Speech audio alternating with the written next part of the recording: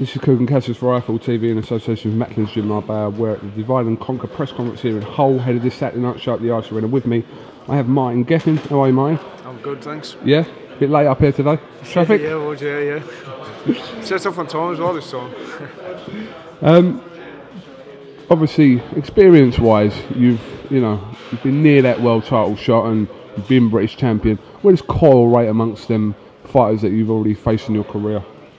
He's on that level. He's on that level. You know, he's made he's come on a lot since obviously Jamie Moore and I've been training him. You know, he's come on, and he has come on a lot.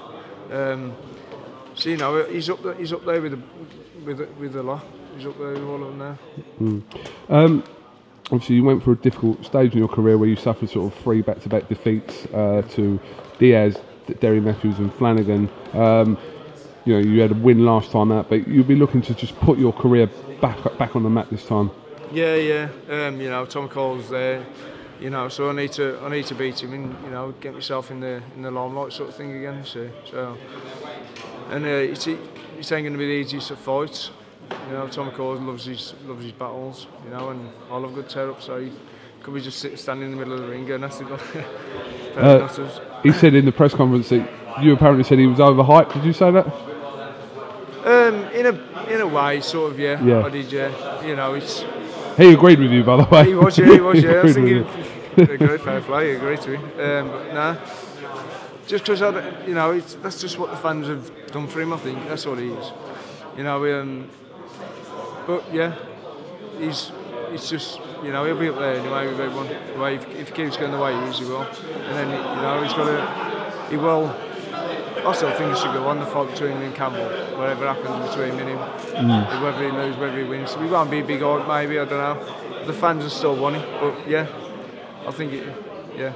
In your career, obviously, you've done the British champion thing. You've come within a distance of getting yourself a world title shot. What is the aim for you this year, 2015, Martin?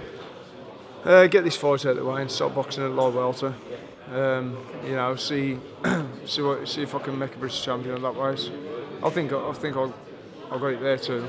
I think all the years I've been making lightweight since the age of 16. I want to change. I want a different ways.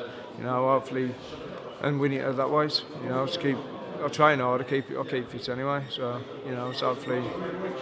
This fight's been made at 9-12, I believe. 9-12, yeah. So how much of a difference is? I know it's not a small difference in weight, but it's only a small difference. But it's still there's a couple of fights over this one or another one I could have picked, and I thought I'll take one last one at this in the middle, and good to have a good fight with Tommy Coyle. You've never boxed in Hull before, first time. I ain't boxed in Hull as well, yeah. So lively atmosphere it is, yeah. So.